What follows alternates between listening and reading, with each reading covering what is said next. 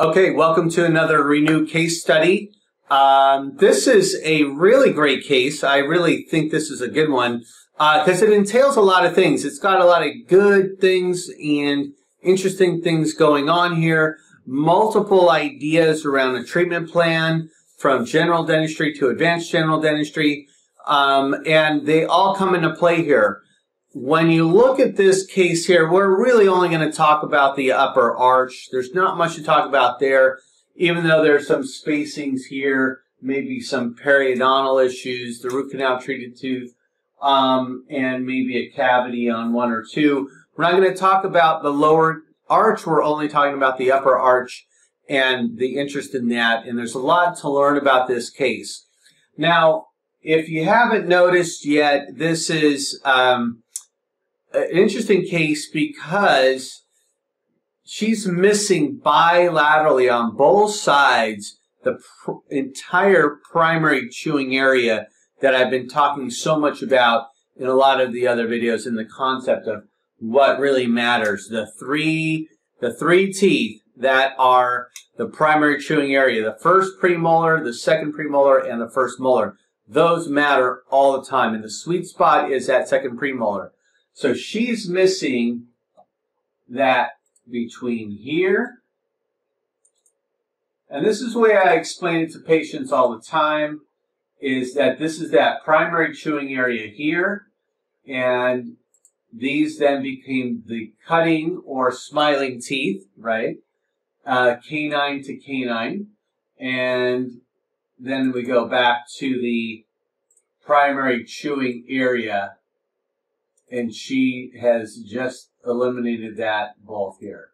Now, if you also have watched some of the videos and know what my assessment is about, the other thing you're really going to notice is the ridge has changed here, and that is right here. You can see how that arcs.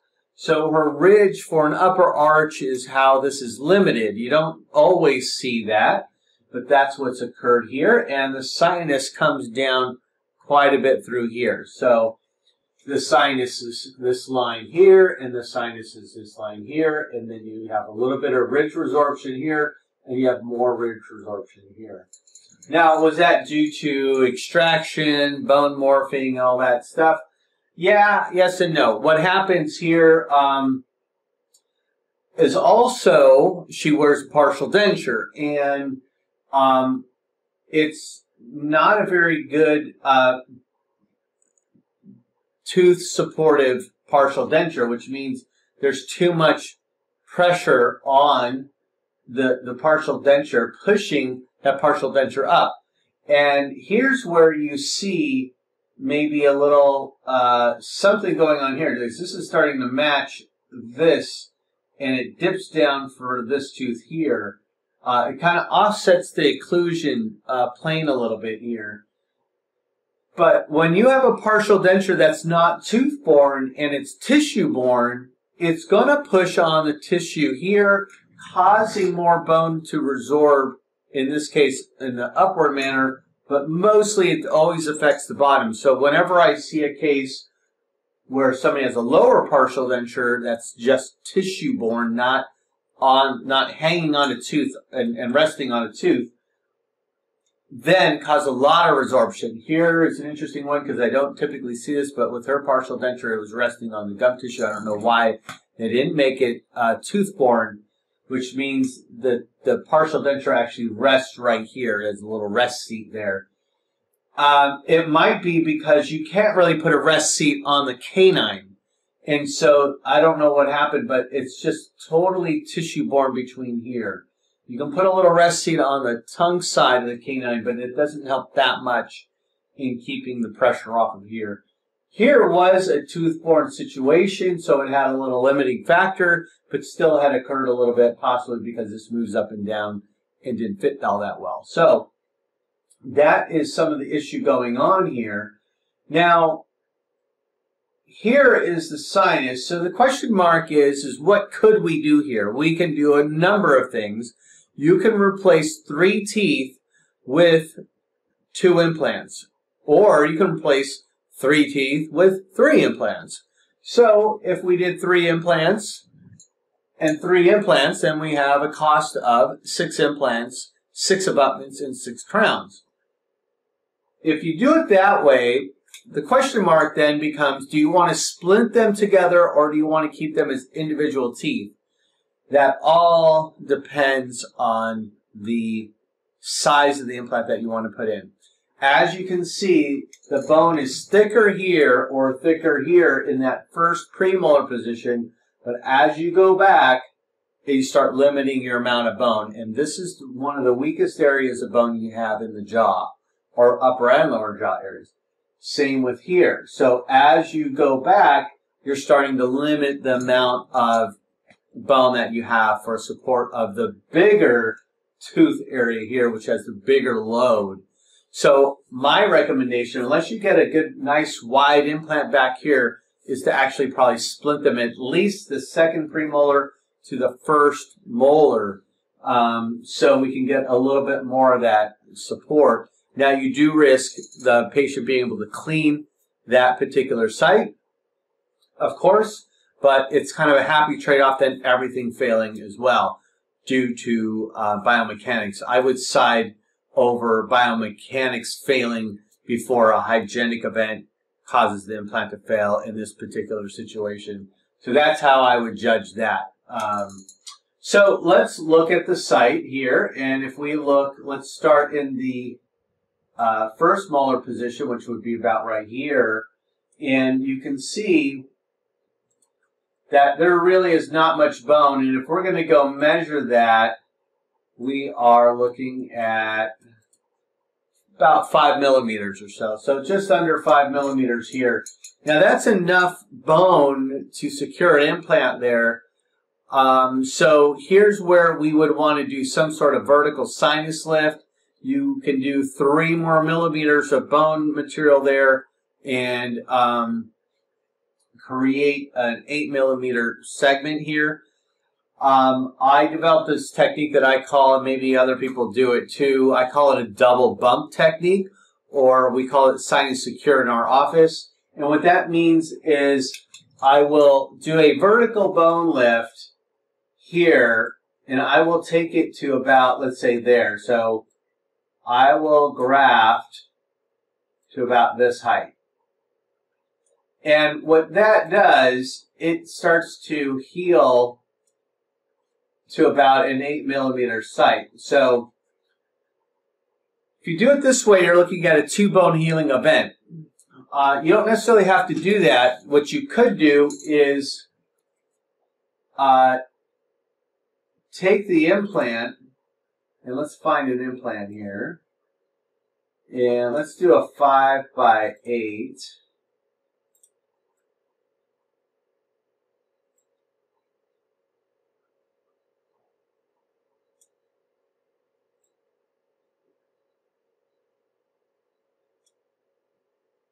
So there's my 5 by 8. So you could do the implant and place the graft at the same time.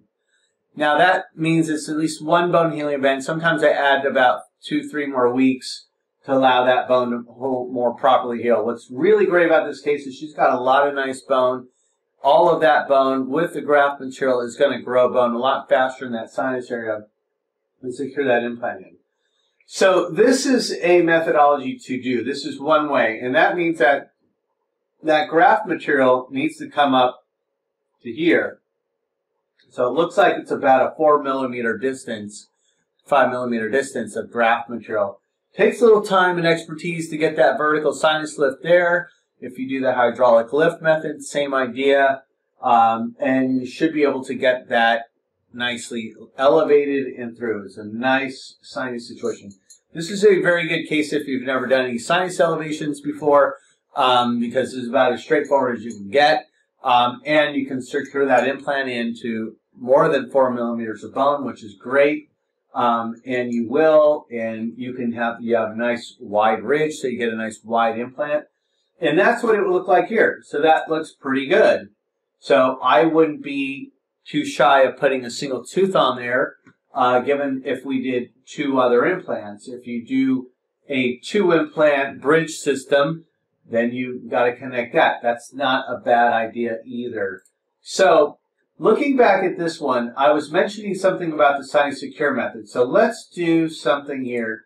This is another way to do it. It takes a little longer. It takes another bone healing event. But let's say we grafted this site. We made a 3 millimeter osteotomy. We're going to go to a 5 in the future, but let's do a 3 millimeter osteotomy. And we tent this up because we only have so much access with our tools, but we tent this up and we put some graft material in there. Now we have an 8 millimeter height between the crest of the bone and that thing. So after the first bone healing event, you take a CT, you look at that height. Now what could you do with it? Well, why I call it a double bump technique is that we're going to now take this and elevate it even higher up here when we put the implant in. So now let's put another implant in, and we're going to pick a 5 by 10. So I'm going to say okay, and we're going to put a 5 by 10. Let's take a look at that. So now, if you remember, we have bone at the top of that line, and it's going to be like that. This is a lot easier to do clinically.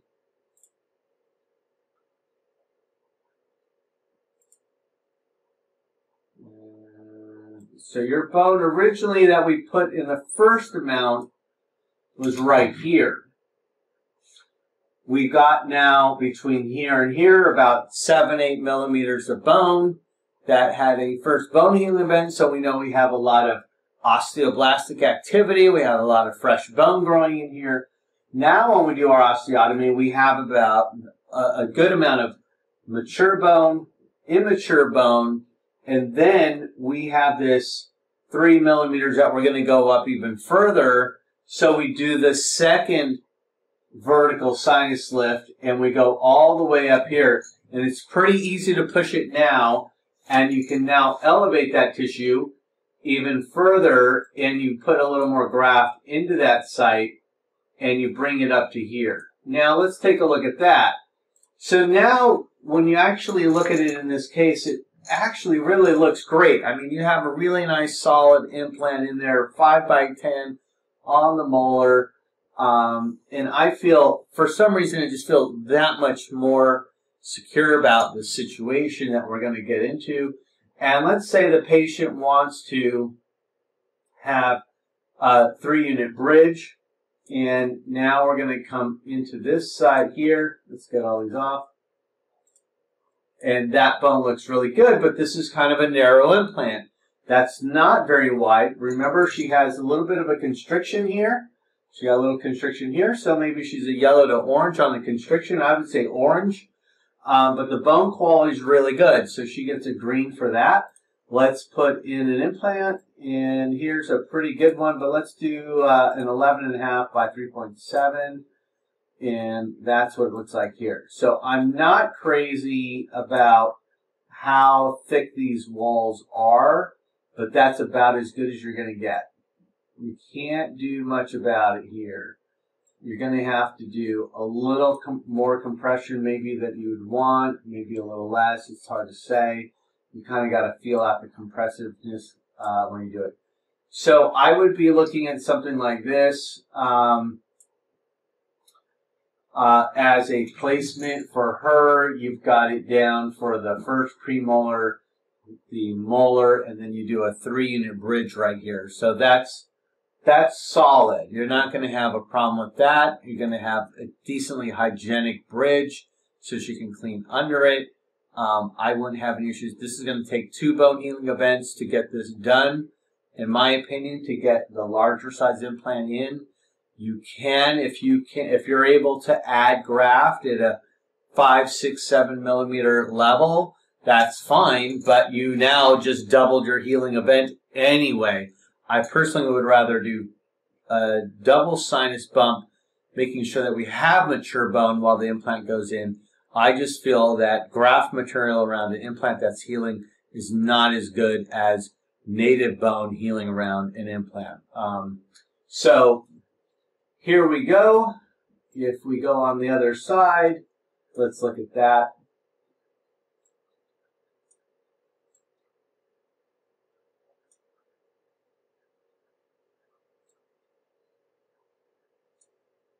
And bone quality is excellent here.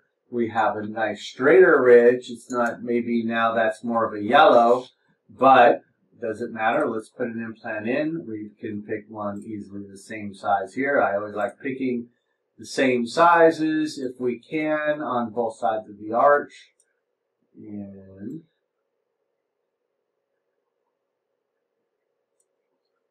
okay. So that would be there. And then now I'm going to pick another one over here. And because this case is so bilateral, we're going to get the same probably situation on both sides. Let's take a look. This is a little bit more rounded, not as wide, so we're probably looking at about a 4.5, maybe a 4.2. We've got a nice amount of bone here. It looks about 5 millimeters. Let's measure that. Yeah, 5.4. And now let's pick an implant. And let's do a 4.2 by 10.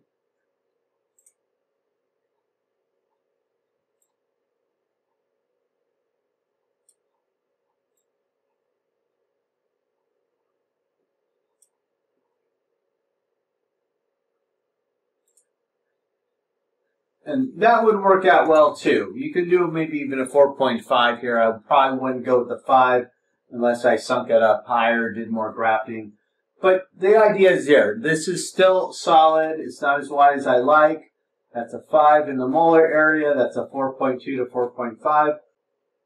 But what we're going to do here is get her full chewing capacity back. We're going to get back the primary chewing area on both of those at an affordable cost. It's more affordable. We could also put the implants in here. That's going to add thousands of dollars more.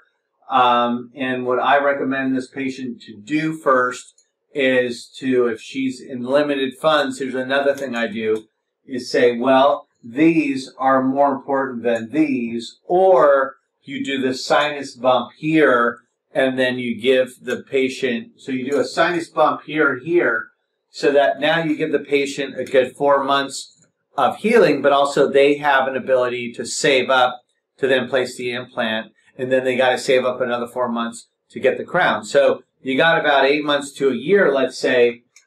First you do the graft. Here, nothing's changed.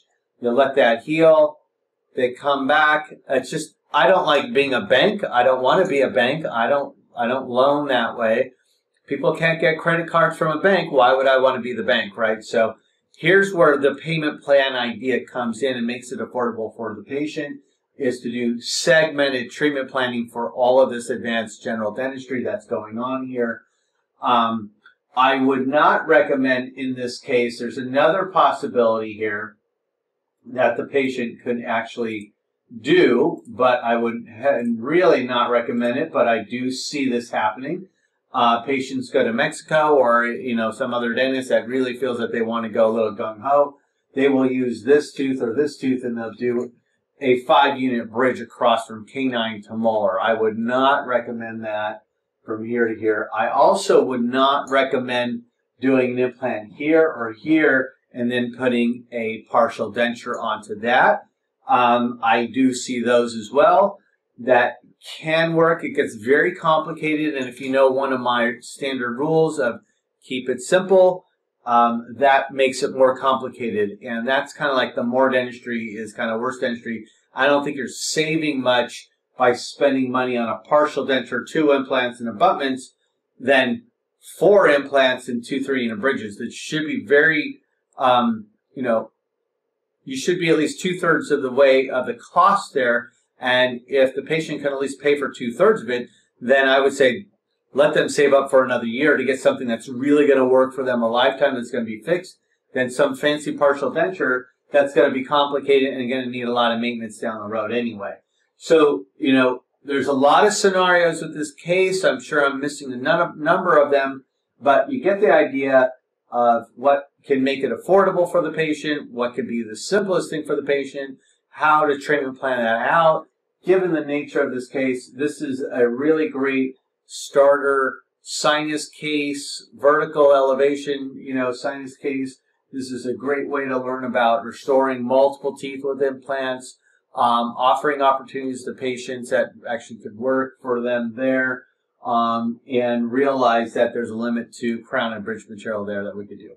So, all right, thanks a lot.